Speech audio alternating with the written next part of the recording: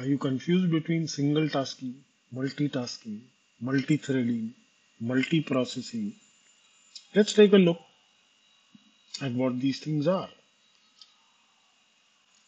A long time ago, computers had only one CPU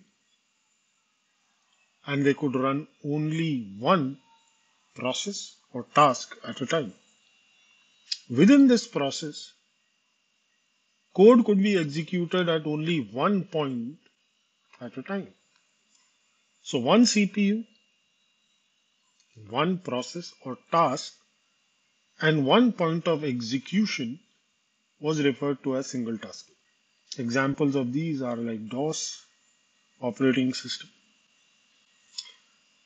Times changed, operating systems improved, and the ability to run more than one process, maybe not at the same time, but have more than one process loaded in the operating system.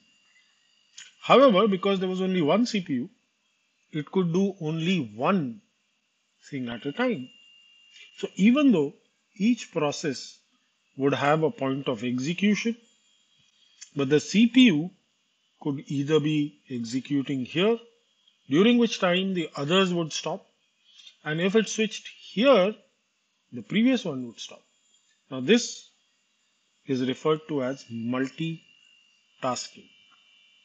Do not use the word multiprocessing because that's something different, which we'll look at. Then, somewhere in mid-90s, operating systems created the concept of threads. So what is a thread?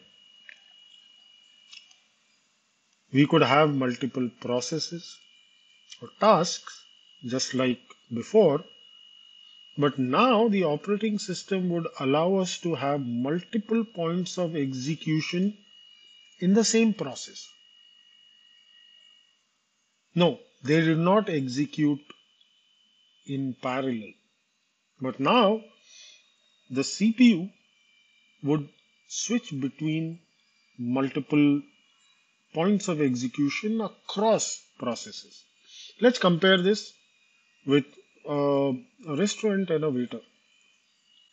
In a single tasking system, you are at home, you have a butler, he is only there for you, for each and every command that you give him.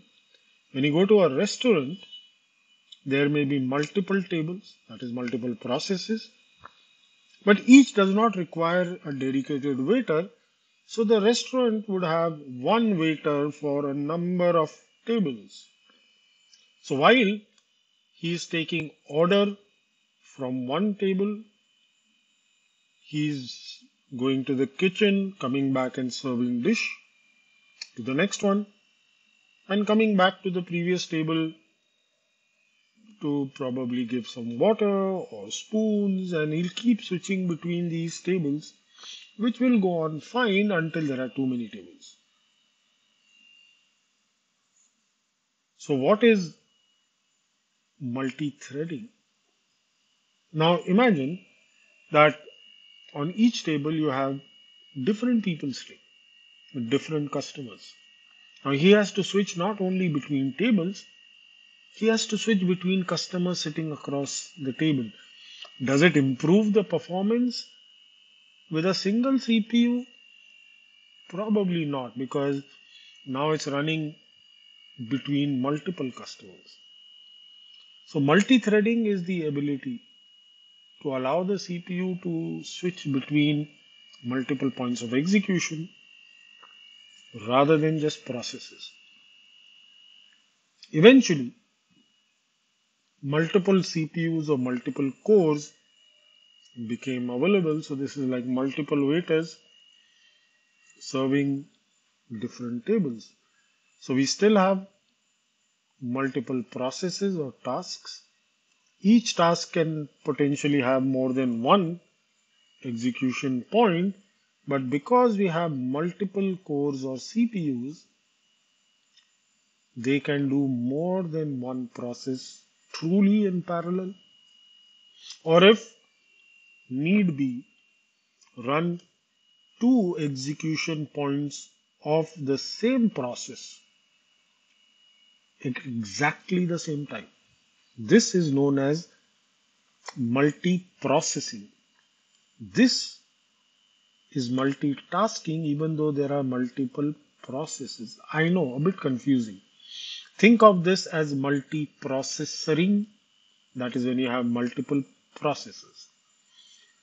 So in this case, multiple cores or multiple processes can execute multiple points of execution within the same process or across. So let's take a look at what really is a thread. A thread is a kernel structure made up of three things. One, it knows where it's going to execute next. That's called the instruction pointer. Second, and very important, is that it should have its own stack. Yes, that's right. Every thread requires its own stack. So those languages which enable this are multi-threaded like C++ or Java, C Sharp. Others which don't are single-threaded. For example, JavaScript or Dart, they are single-threaded languages because they cannot have multiple stacks. And the third is a set of CPU registers that were there on the processor when it exited out, so that next time when the thread gets scheduled again, it can carry back those values and continue from the last point as if nothing happened. So if you have seen the process map video on this channel, let's see where the thread fits into the process map. You know that a process map is created whenever any program is executed and loaded in memory. It contains multiple segments like code or text, BSS, data, heap, and so on.